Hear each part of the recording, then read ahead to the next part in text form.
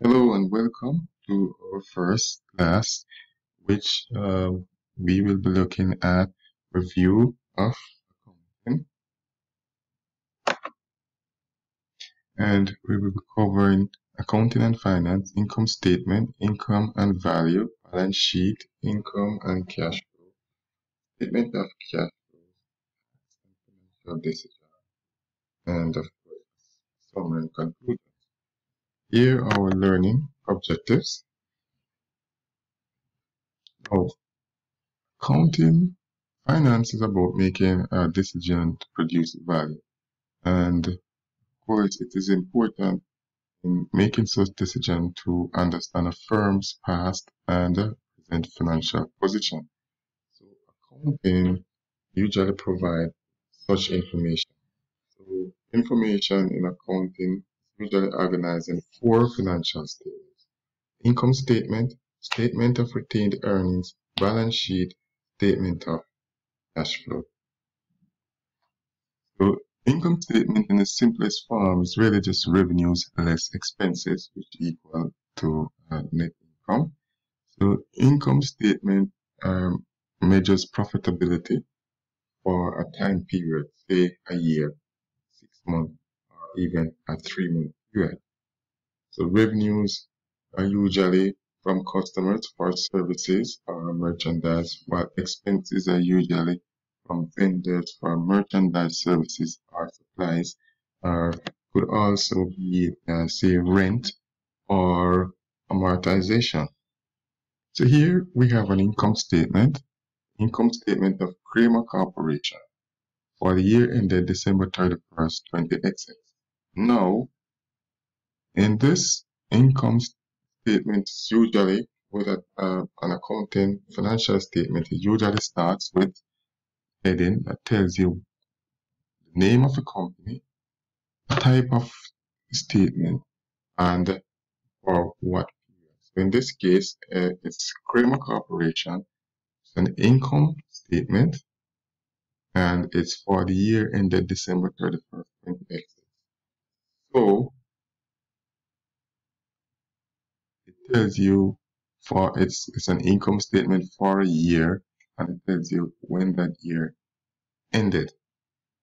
Now, the first item on our income statement is usually sales. So we have sales here for over that year, period of a year, would be $2 million. Then we take from that the cost of goods sold. Cost of goods sold is the cost of what it costs to produce if you're a manufacturing company, or if you're a distributor. What's the cost to purchase those goods that have actually just been sold? So in a manufacturing environment, that would be direct materials, direct labor, and manufacturing overheads that would be included in the cost of goods sold. Then, if we take our cost of goods sold from sales, we will have gross profit of 500,000. Next up is selling and administrative expenses. Selling would include selling expenses could be like a salesman commission, for example, or advertising costs that could be included there. We have administrative expenses, including items of running your office, for example. So we have next amortization, which is just another way of looking at the depreciation. So when we take those two away from gross profit, we will have what's known as operating profit, or earnings before interest and taxes. Right? So in this case, earnings before interest and taxes would be 230,000. Now, from earnings before interest and taxes, we take interest expense. In this case, our interest expense will be 20,000. So this interest usually, say, interest being charged on a bond that a company has. So the company may borrow from, say, the public in a or it could be, say, a loan from the bank. So when we take that interest away, we have earnings before taxes. And in this case, it would be $210,000. Our taxes will be 99,500, from which we will take away from earnings before taxes to produce earnings after taxes. So our earnings after taxes, 110,500.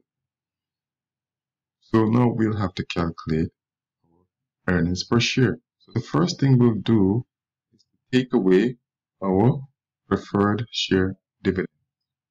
So our preferred share dividends are in this case, we have two kinds of shareholders. We have preferred shareholders, and we have the common shareholders. The preferred shareholders they're usually paid before they receive their dividend before common shareholders. And preferred shareholders is almost like a hybrid, because it's like almost like a fixed amount of dividends that will be paid every year, and it usually been taken out before paying our common shareholders. So the common shareholders are the shareholders that have the residual rights to the assets of the company, and they would have voting rights and so on. And it would be that the company will have to pay its preferred shareholders first before paying its common shareholders. So we'll take out the dividends that goes to preferred shareholders, which is in this case is 10,500. And so we're left with earnings available to common shareholders, which would be 100,000. So then, to determine the earnings per share, we will divide the earnings available to common shareholders by the number of shares outstanding. So the number of common shares outstanding, and in this case, it's 100,000 shares that were outstanding. And then by dividing this, by dividing earnings available to common shareholders by the number of shares outstanding, we produce earnings per share of $1. So let's look at what is called return on capital. So in this case, in our example, we have three kind of we have creditors.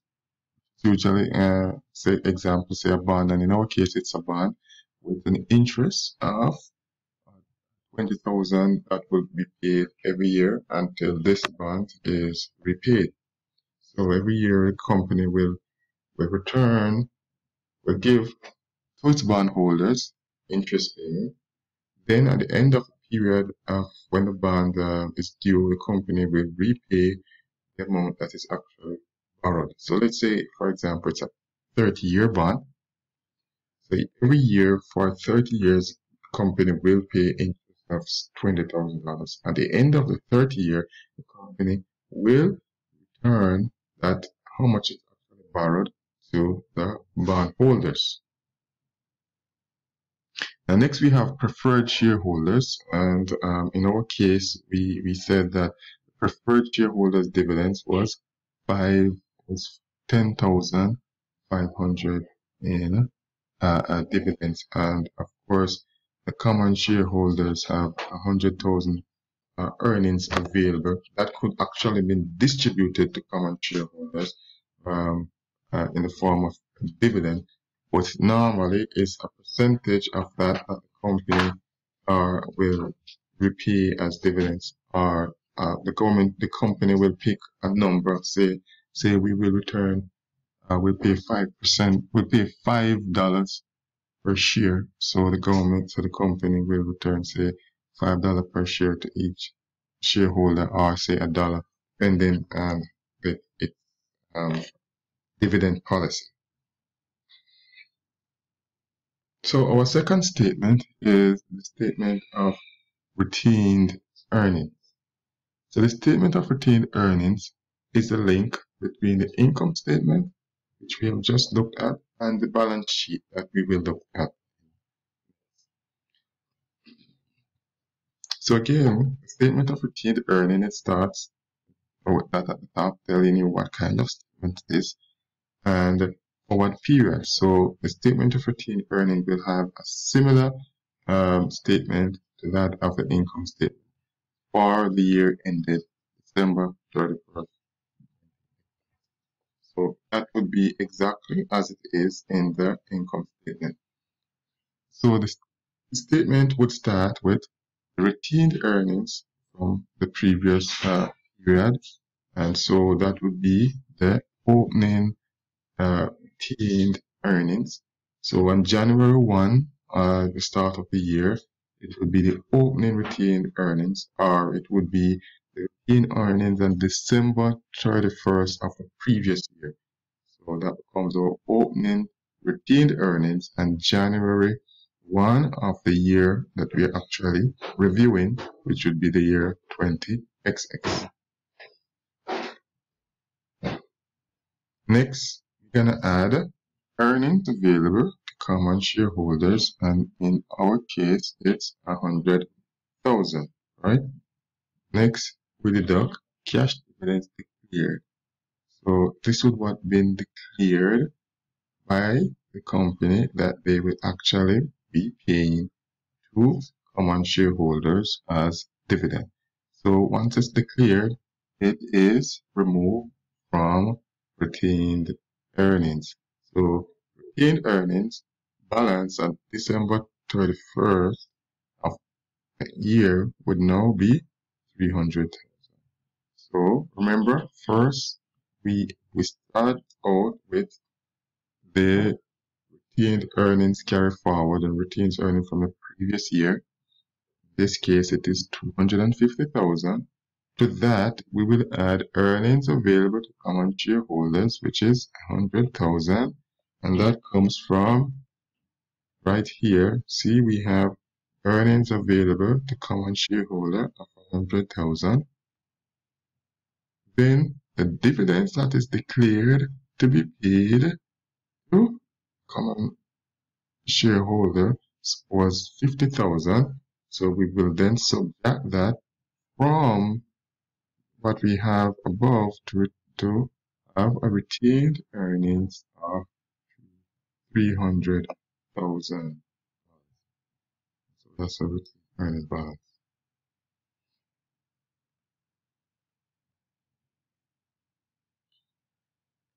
So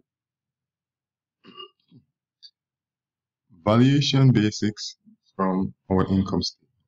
The shareholders' claim on earnings is usually fundamental of value. Right? The shareholders' claims on retained earnings is usually.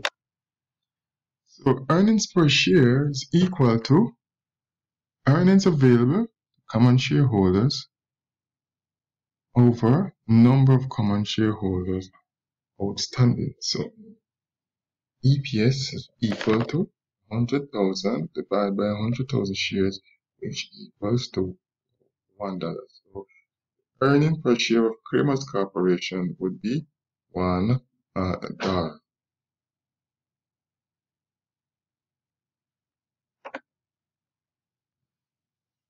So what percentage of earnings is paid out as immediate dividend? This would represent what? Payout ratio. So our dividend payout ratio would be the percentage earnings that is paid out immediately in dividend. So it would be the dividends per share divided by its earnings per share. Right? So the dividends per share divided by its earnings per share. In this case, the dividend per share was 50 cents divided by our earnings per share, which was $1. So we determine an earnings per share payout ratio of 50%, 0.5 or 50%. So another form of valuation, shareholders' reliance on earnings will influence the price they are prepared to pay for shares of a firm. So we have what is known as the price earning ratio, or just PE ratio. The price earning ratio is usually the market share price, or the price at which a company is traded as trading for a publicly traded company, divided by its earnings per share. So let's assume that in our case, Kramer's share price was $12. So we'll divide that by its earning per share of $1, and our PE ratio would be 12, 12 times.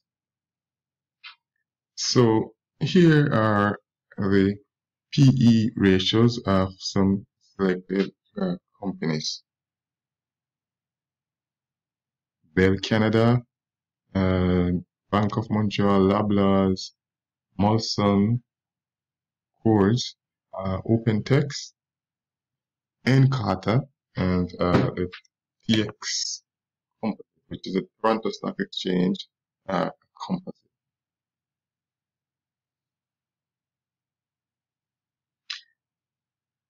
So another valuation is what percentage of earnings is paid out immediately in dividends, which would be the dividend yield.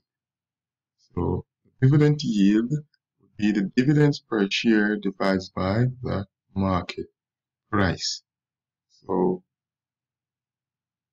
in our case, the dividend yield would be the dividend per share, which was 50 cents, divided by its market price of $12. So it tells you what the dividend yield is. So in terms of so the price of or the share price, the valuation of a company's share is usually based on its dividend yield as well as its capital yield. So its capital gain yield. So its capital gain would be price. So let's say you purchase the stock at $12 and then it moves up by $1. So you could calculate the dividend yield by finding that a percentage change from $12 from $11 to $12. That will give you its capital gain yield. Now, its dividend yield will be based on the amount of dividend you receive based on this market share price. So in this case, the dividend yield would be 4.17%. Now, with the income statement, there are some limitations. Income statement record past events, so collects historic data, which are irrelevant for valuation purposes. Relevant for valuation purposes because you're trying to determine the value of the company based on its future potential, its ability to earn income in the future, while the income statement looks at past event. It looks at how has a company performed up to a particular accountants focus on income, while financial managers and analysts are interested in valuing the company. So financial manager analyst objective is to really determine the value of this company here, while the accountant is really focusing on how much income was earned over a particular time period. And this income will be based on transactions that have taken place over a period. Accountants have some flexibility in reporting transactions and resulting income. So Generally, in different companies, the company will make assumptions and have different kind of accounting policies. So for example, how does the company value its its its inventory? Uh, does the company uses first in first out valuation, or does it uses a last in first out valuation? So just by using different valuation, it could you could have a different in analyzing a company, you would have different results. So therefore, you have to be aware of what kind of accounting policy the company adopts, and this is usually found in the notes to the financial statement of the company. What kind of valuation is the company using? So you can determine how to it's how to analyze this company based on statements. So let's take a look at balance sheet. Balance sheet, which is a statement of financial position, is a snapshot that indicates the firm's holdings, right? Which is what the firm's owns, obligations, financing as liabilities or equity, which is ownership interest, and a measure of its value of a point in time. So remember, the income statement, it's usually say over a period of time, say from a year. So January 1 to December 31st, it's measuring the income over that period. But the balance sheet, it's looking at the company's assets and its liabilities at a particular point in time. So let's say as at December 31st. So let's look at the classification and the balance sheet. So first of all, we have assets, which is what the business owns. Now, those assets could be classified as current assets or capital assets. Now, current assets are example of current assets are like accounts receivable, inventory, and these current assets are assets that will be sold or used within a year. So if these assets are expected to be sold or used within a year, they are generally classified as current assets. As against capital assets or long-term assets, which are usually assets that the company expected to have over more than one accounting period, over more than 1 year. So this would be like buildings or equipment.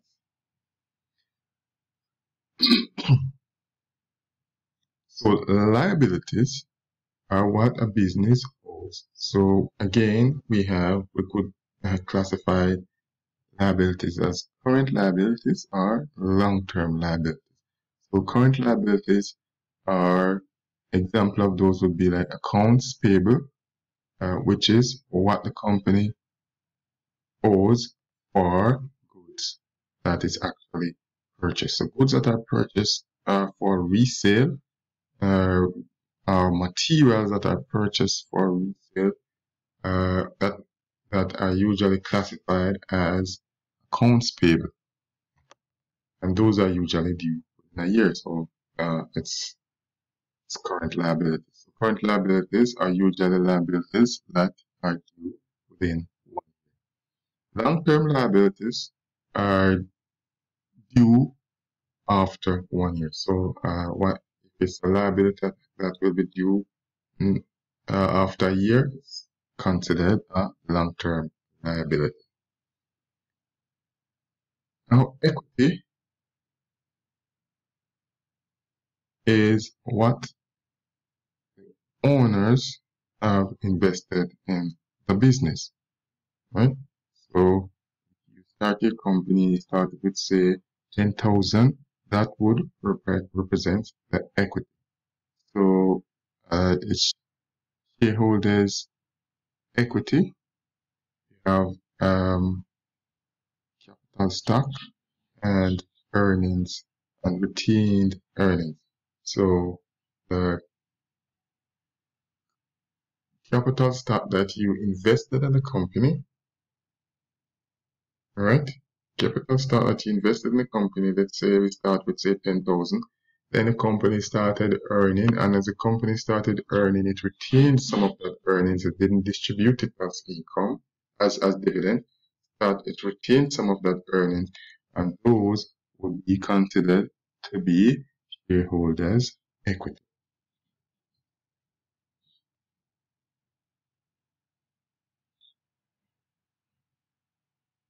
So assets are listed in order of liquidity. So that's a general way assets are listed in normally uh, using GAAP. So in the balance sheet, we usually have the asset listed at in order of liquidity, and of course this is usually if we are using GAAP or we're using the way that private enterprises report their balance sheet. Of course, most public companies are now adopting what's called IFRS, International Financial Reporting Standard, and using the International Reporting Standard, there's a different way of listing your assets. But we are going to look at assets as being listed in order of liquidity. So we have marketable securities, would be, for example, if we're looking at our current assets, marketable securities, accounts receivables, less the allowances for bad debt, inventory valued at cost, and paid expenses.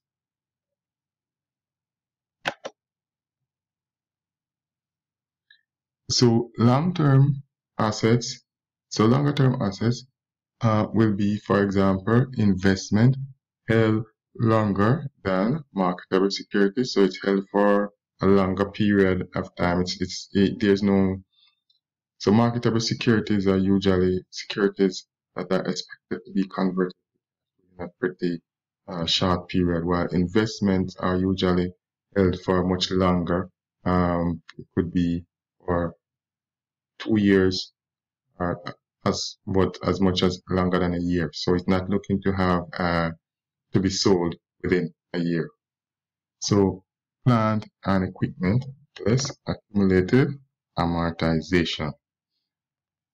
So here is Kramer's balance sheet, and again we start at the top with Kramer Corporation, and it's said what kind of statement it is. It's a balance sheet, and it says that it's December 31st, 20XX.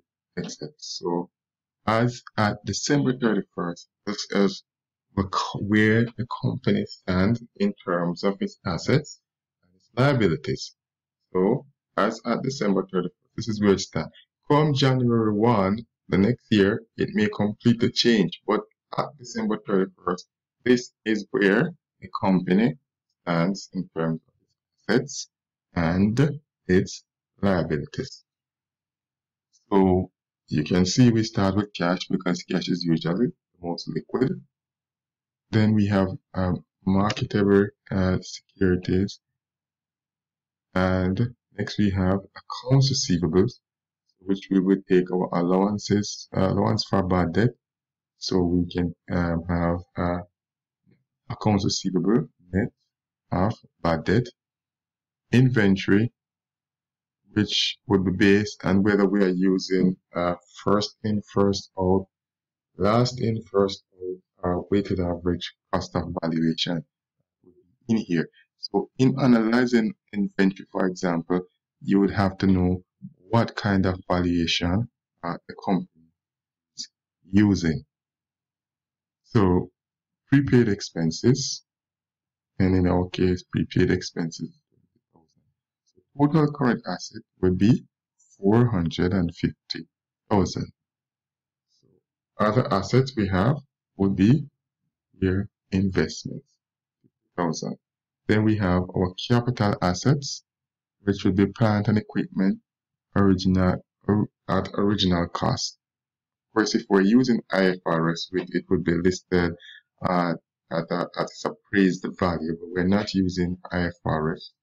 So it's listed at its historic or its original cost.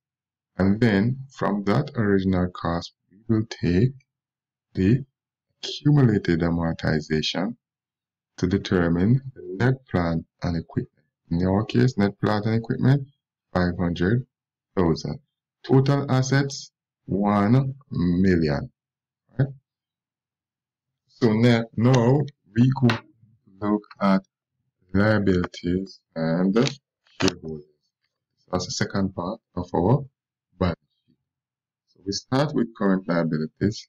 We have accounts payable, which is what is owed to suppliers of goods and services that are used for resale. Notes payable, and as it says here, is bank indebtedness, so it's an amount that is outstanding to the bank and should be paid for within the current within a year. So it's listed as current liability. We have accrued expenses, and we have total current liabilities of 210,000. Then we have long-term liabilities, which is bonds payable in 2030. So in 2030, bond is due to be paid. So in 2030, company will return $90,000 to its bondholder. But before 2030, it will be paying interest on the bond. So if you remember, we had interest being paid, and that was the interest that's actually being paid on the bond. So we have total liabilities of 30,000. Total liabilities, right, of 30,000. We have long-term liability of 300,000, sorry. We have long-term liability of 90,000, and we have current liabilities of 200,000. So total liabilities would be 300,000. So shareholders' equity would be preferred stock. We have 500 shares of preferred stock, right? That was issued for $50,000. Then we have common stock that was of rate $350,000 as 100,000 shares. And then we have earnings per share of $300,000. So total shareholders' equity would be 700,000. And so total liabilities and shareholders' equity is $1 million. So you can see that our total assets here of 1 million, right, equal to our total debts or total liabilities of 300,000 plus total shareholders' equity of 700,000. So you can see that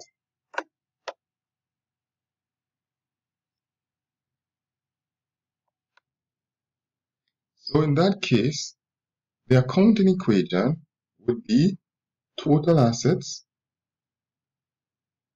equals total debt plus shareholders' equity. So again, the accounting equation would be total assets equal to total debt plus shareholders' equity.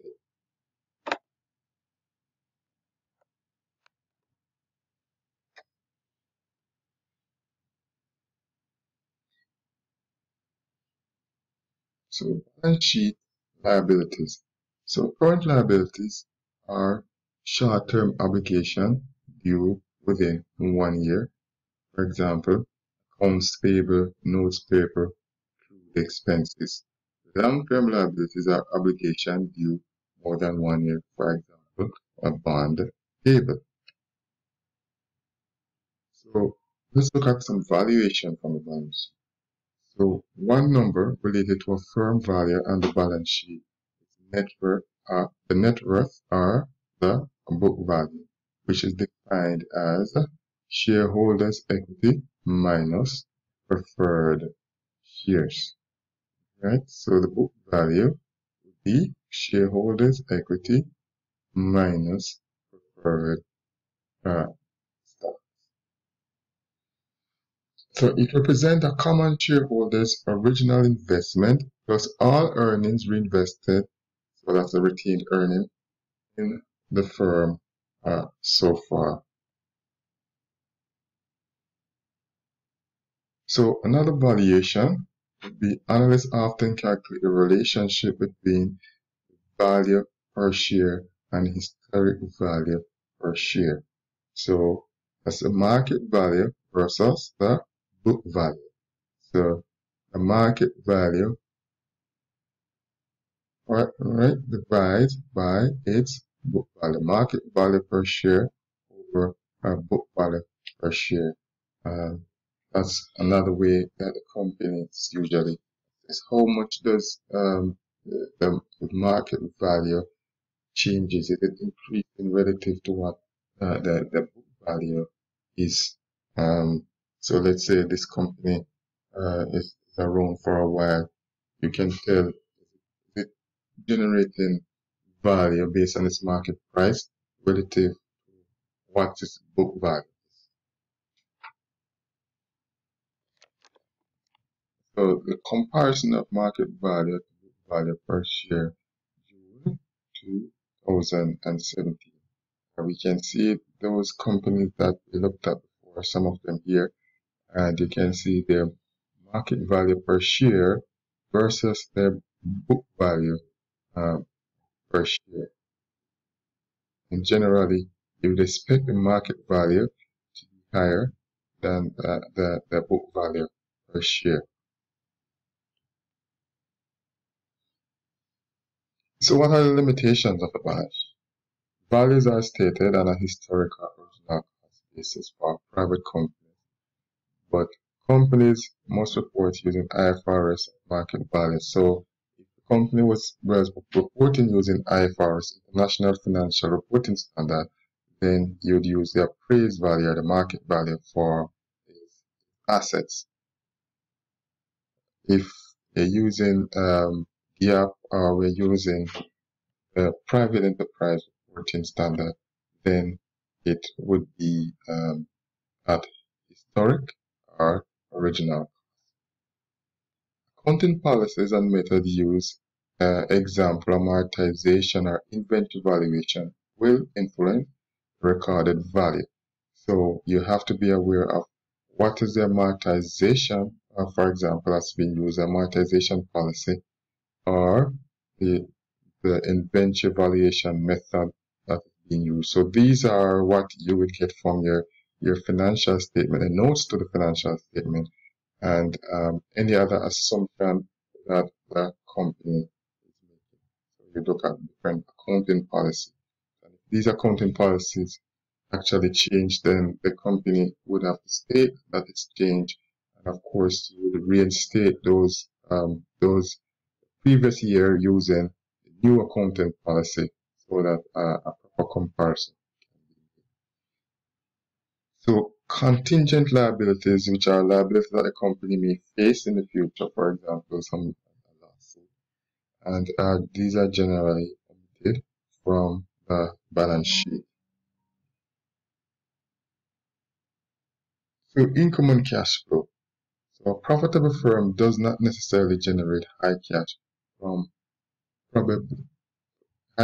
probably because it sells and credits. So a company may not necessarily generate cash even though it's reporting profit, right? Because it may sell and credit.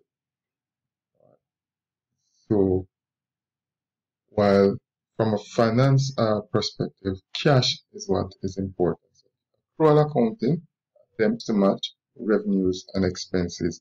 So even if the related cash flow occur at quite a different time. So because accounting generally is based on using the accrual concept or the accrual accounting method, it means that when the sale is made, that's when it's recorded as revenue, not necessarily when that cash is received, right? So financial managers, on the other hand, are only concerned with cash flow because only cash can be spent, right? So financial managers are more interested in cash that can be generated. So the statement of cash flow reports changes in cash equivalent resulting from activities of the firm during a given period. So in the statement of cash flow is where we would look at how cash has changed. How is the company using cash? Where's the company's sources of cash? So all these questions will be answered in the statement of cash flow. So the statement of cash flow measures the flow of cash in and out of the firm. So we have cash flow from operating activities. We also have cash flow from financing activities. So operating activities would be in the normal courses of operation of buying and selling goods, of paying its bills, its staff, its rent, and so on. These are cash flow activities cash flow from operating activities. Cash flow from financing activities would be cash flow that result from the company financing its assets, right? For example, company issuing a bond or company doing new or the company, right? As in cash flow from investing activities would involve the companies making investment in plants and equipment or other long-term investments.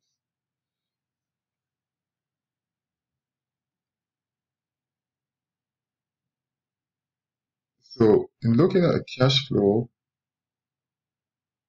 you can see here the cash we have on the left hand side we have cash inflow, and on the right hand side we have cash outflow. So the generation of funds in normal operation, right, which is cash flow from operating activities. And while cash outflow will be expenditure of funds in normal operation. Right? So what about cash flow from investing activities? So cash flow from investing activity will be the sale of a plant or equipment or liquidation of long-term investment. So that would mean cash inflow.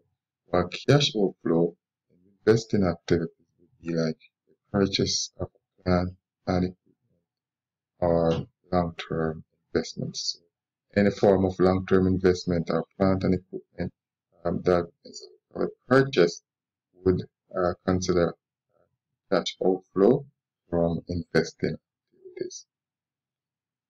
Cash flow from financing activities would be the sale of bonds, common stock, preferred stock, and other securities, while cash outflow would be retirement or repurchase of bonds. So if a company retire its bond by paying back its bondholders, repurchase its bond.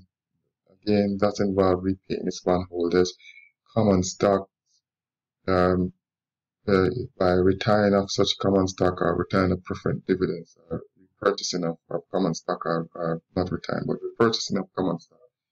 Um, uh, these would consider cash outflow of investing from financing activities as well as payment of dividends as well. So in putting all these together, we can determine the net increase or decrease in cash.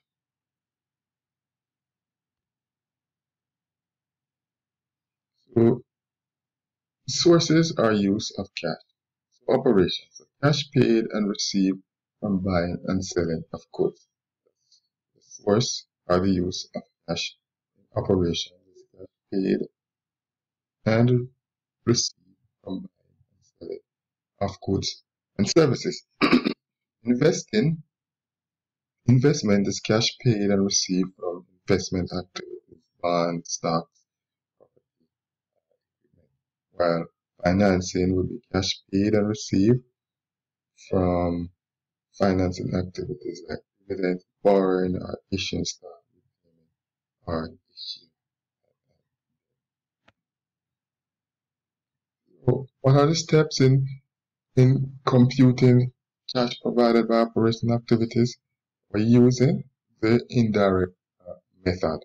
So in the indirect method, we're going to start with net income, and we're going to add the net income, amortization, and or other non-cash items. So the reason why we're doing that is because our interests are in cash. Now, as far as amortization is concerned, it doesn't involve the movement of cash. Amortization is the depreciation of, say, plants and equipment. Now, this plant and equipment may have purchased a while back. So let's say it was purchased 2 years ago.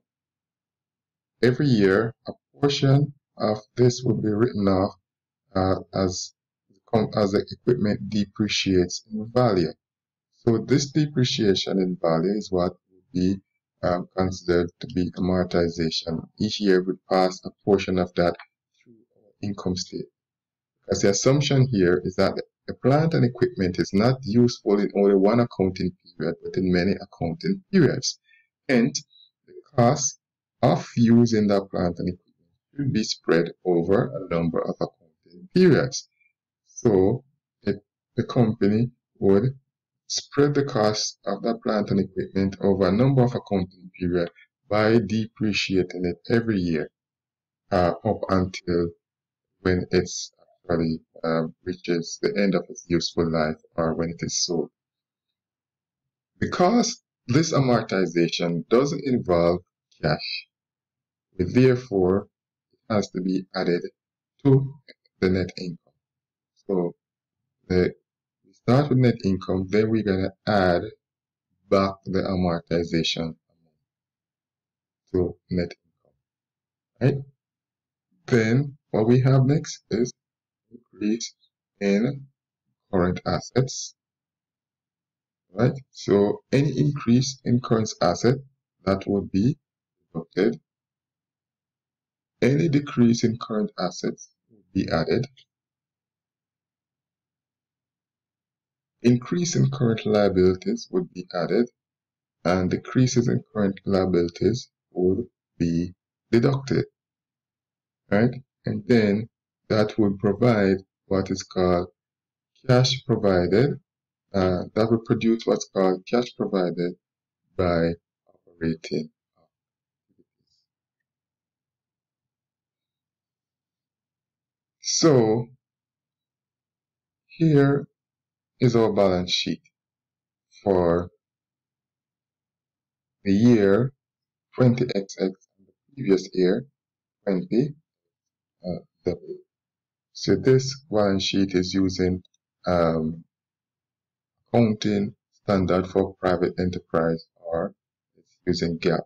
That's not produced using IFRS is produced using accounting standard for private enterprises, or yeah, generally accepted accounting principles.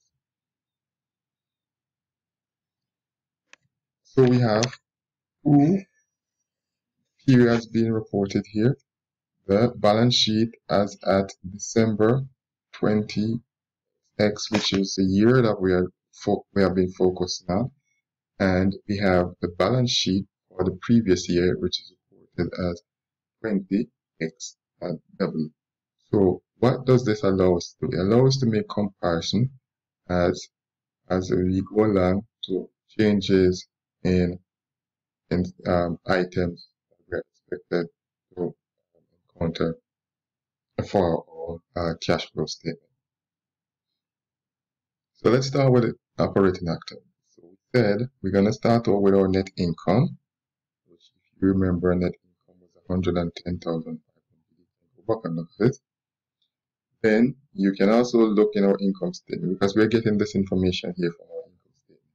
And you can go again and look to see that our amortization was 50,000. So that will be added. So we have cash flow from operation of 160,500. Now we have changes in non-cash working capital. So this non-cash working capital here is with information that we would get from our balance sheet. So we are going to get those information from non-cash changes in non-cash working capital. So we have accounts receivable, inventory, prepaid expenses, accounts payable, and decrease accrued expenses.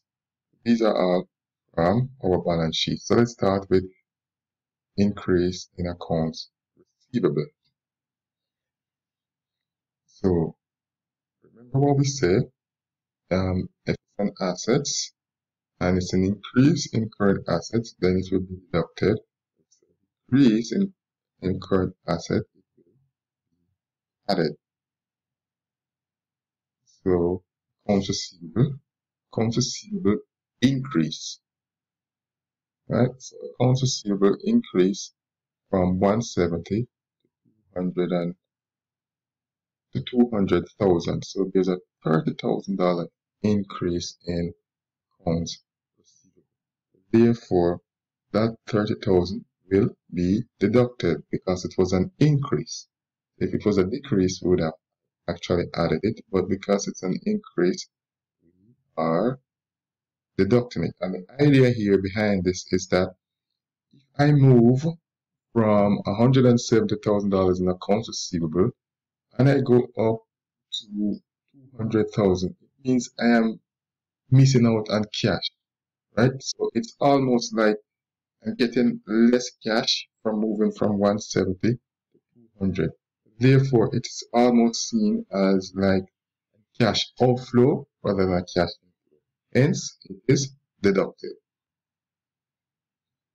So next one is increase in inventory. So increase in inventory. Look again, inventory increased from 160 to 180. Again, it follows the same principle because it's an asset. So if it increases, then we are going to deduct. So we have to make a deduction of 20,000. Where we're at it here, we can look at the prepaid expenses. We see that prepaid expenses has been reduced. Therefore, we are going to add 10,000 for changes in prepaid expenses, and we are going to deduct $20,000 for changes in inventory. So let's see if that's what we're doing. So you can see we're adding 20,000 for increase in prepaid expenses and decreasing in 20,000 for increase in inventory, and we are adding 10,000 for the decrease in the prepaid expenses. So let's continue with our working capital. So in terms of the working capital. So working capital would be actually our current assets and our current liabilities. So now we have to go down to the liability section. So the first one that we have would be an increase in accounts payable. So an increase in accounts payable means that we are making less payment for our accounts payable or liability. We're making less payment, which means that we're able to keep back more cash. So if we're more able to keep back more cash, it means that we should be doing what? We should, if it's increased, like in this case, then we should be adding. So we should be adding this increase in accounts receivable. So increase in accounts receivable of 35,000 will be added, and decrease in accrued expenses will be subtracted.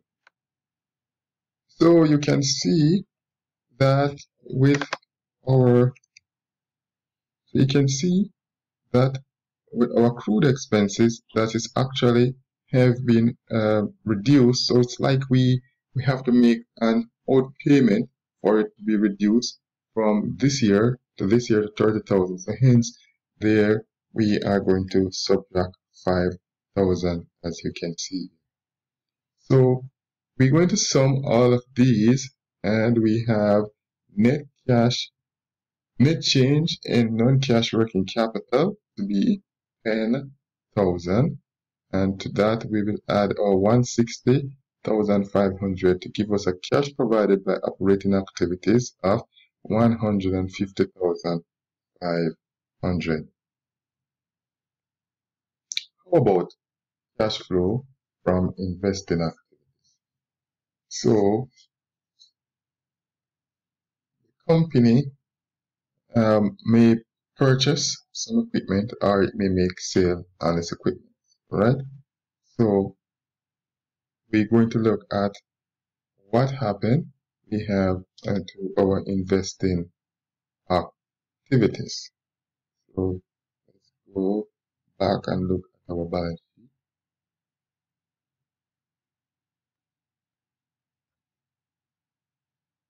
So you can see that our long-term investment here changes from 20,000 to 50,000, right? So the company increases its long-term investment, right? So it goes out and it makes purchases of more long-term investment. Therefore, there is a cash outflow of $30,000, right? Then we have plant and equipment. So plant and equipment also increases by $100,000. So you can see that previous year it has a balance of 1 million. Now it has a balance of 1.1 million. So it must have made purchase equipment for 100,000. So there would be cash outflow of 100,000, and that cash outflow will be represented by a negative amount. So you can see cash outflow is a negative amount. That's how we represent it. 30,000 for that increase in long-term investment, and $100,000 for the increase in plant equipment. So cash used in investing activities would be $130,000. So how about cash flow from financing activities? So cash flow from our financing activities would be, we have bond increase. So let's cash flow from financing activities. There's no change in preferred stock. Well, let's start here. So let's start with long-term liabilities. So we have bond changed from 40,000 to 90,000. There's an increase of 50,000 bonds. This suggested that the company actually issued new bonds. Now, because the company issued new bonds, it means that there will be a cash inflow. So in issuing the bonds, it means that persons would purchase the bonds from the company, which means there will be a cash inflow. There will be a cash inflow of 50,000, which is the difference between 90,000 and $40,000. So let's take a look to see if that's what the case is. So you can see that there's an increase in bonds of 50,000. So it's a positive $50,000.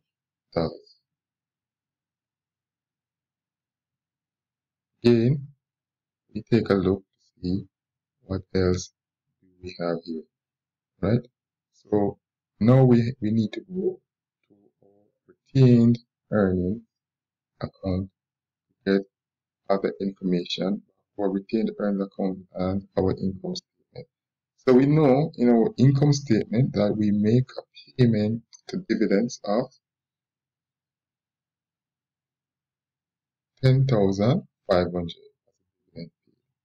And we also know that we make dividends payment of $50,000 to common shareholders. These both, because they're cash outflow, again we record them as negative. So hence we have cash used in financing activities of an amount of negative 50,000, negative 10,500. So it's an outflow of 10,500. That's the net amount. So now we put all of these together to produce our cash. So this Creamos Corporation statement of cash flow for the year ended December 31st, 2020. So again, you notice how it is recorded. Okay, so we now put all these that we have just done, operating activities, and remember that we found this number, cash provided by operating activities. Then we have investing activities, in which we found about 130,000, and we have cash used in financing activities, which is 10,500.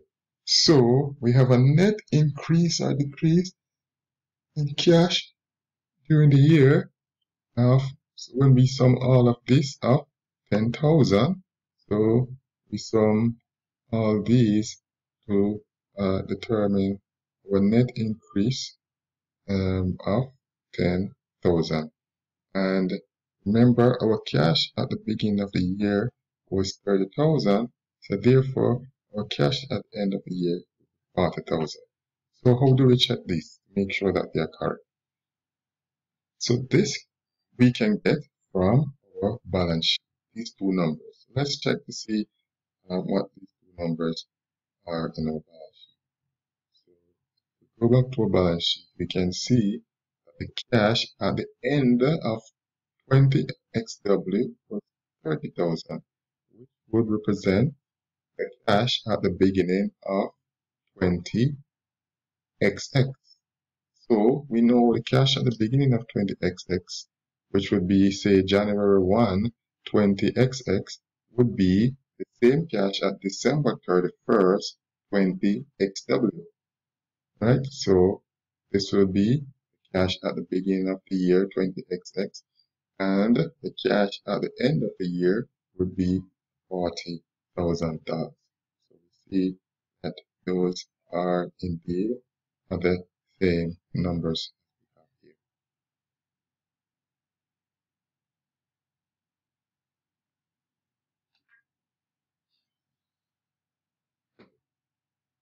So let's look at the comparison of accounting and cash flow. In year one, we have, so you can see in the first column, column number 1, accounting. The second year, in column number 2 is the cash flow. can see in both cases, we would have earnings before amortization and taxes would be 1,000, 100,000, or million. And we have amortization of 100. Let's just keep it as 1,000 and say, right? So we have 100 in both cases. And we have earnings before taxes, that would be 900. And if we take taxes, we would have earnings after taxes in both cases to be 500. Now, with the cash flow, we have to make more adjustments because the plant and equipment purchase will have to remove that cash flow.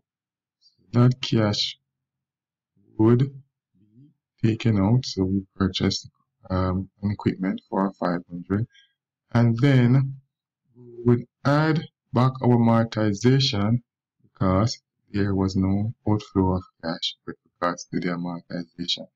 So therefore, our cash flow at the end of that year would be 100. Let's compare that with year 2. In year 2, we have similar sales, similar amortization, similar taxes, and so we have earnings after taxes of 500 again. In this year now, we have cash. We'll have again, there will be no equipment outflow of cash for we didn't purchase any equipment, but there's still the amortization that needs to be added back. So you notice the cash flow 600, while the earnings would be 500. So free cash flow. So free cash flow can be calculated as a cash flow from operating activities minus a capital expenditure required to maintain the productive capacity of the firm minus the dividend needed to maintain the necessary payout on common stock and to cover preferred stock obligation. So after these are taken out, you can determine the free cash flow. The free cash flow represents the available for special financing activities like leverage buyout, share buyback, mergers, and acquisitions. The free cash flow is reviewed to determine if there are sufficient excess funds to pay back the loan associated with a leverage buyout. So, income tax consideration, income tax affect financial decisions. Corporate taxes vary by province and by type of business and size of business. So cash flow after tax are most relevant for decision making. So generally look at the cash flow that comes after we have taken out our taxes. After tax investment income paid to shareholders or to other individuals varies depending upon the form of income, and expenses deductible from taxable income provides a tax shield for tax savings. So here's an example of a corporation. Corporation A pays $100,000 in interest payment and Corporation B has no interest payment. So because the interest payment is tax deductible, you can see here in corporate A that they have interest of 400,000 that would be taken out, and before taxes is calculated, so that no taxes is calculated. You can see paying far less taxes than in the case of corporate B, and that the difference in earnings between the two is only $60,000, even though the interest payment was 100,000, and that's because of the tax shield that is provided by the interest payment.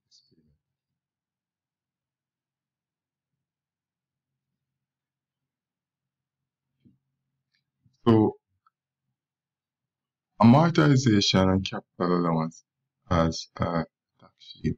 So uh, amortization is again depreciation of equipment. Capital cost allowance is pretty much can be considered to be amortization.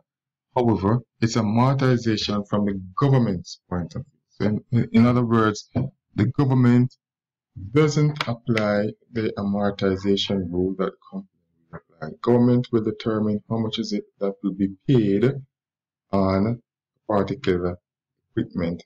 That could be not paid, but that could be used as to reduce your taxes as part of that amortization.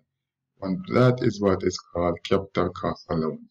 So the government will allow you to pass on some of that cost of that equipment, but it uses what is called capital cost allowance. And of course, you'll have tables that will show you that what the capital cost allowance that can be taken on different assets. Example of two corporations. Corporation A deducts $100,000 in amortization and corporation B does not claim any capital cost allowance. So we're kind of using amortization and capital cost allowance interchangeable, but in truth and in fact, they are different in that the capital cost allowance is what the government uses, while amortization is usually what's determined by the company. So earnings before capital costs and taxes, as you can see here, is $400,000 for corporate A that has capital cost allowance, and for corporate B there is none. So the earnings before taxes and income gain is reduced, and because again of being able to reduce your cost, the capital cost allowance is able to reduce the amount that is paid on taxes. So you can see that in corporate A, it's paying $120,000 or $40,000 less than what corporate B is actually paying in taxes. Earnings after taxes comes down to 180 for corporate A, 40 for corporate B. So amortization is also deducted without cash outflow. So we'll then edit back this, and you can see that based on that, because there's no cash outflow associated with this, you can see that corporate A has 40,000 higher cash flow than corporate B, and that's because it's able to pass on this capital cost allowance, which allows you to take advantage of that cash flow. So in summary, financial statement provides financial managers with information about the firm's profit, assets, liabilities, equity, and cash flow. Financial managers should be aware of the limitation of financial statements. What are the assumptions that are made? What is it that information you can use it for? Financial managers should be focused on cash flow, and only cash can be spent. The statement of cash flow gives a rough picture of operating cash flow and the nature of the firm's investment and financing activities. Tax affects individuals and corporate decision making. Okay, thank you very much. So I see you in class on Monday.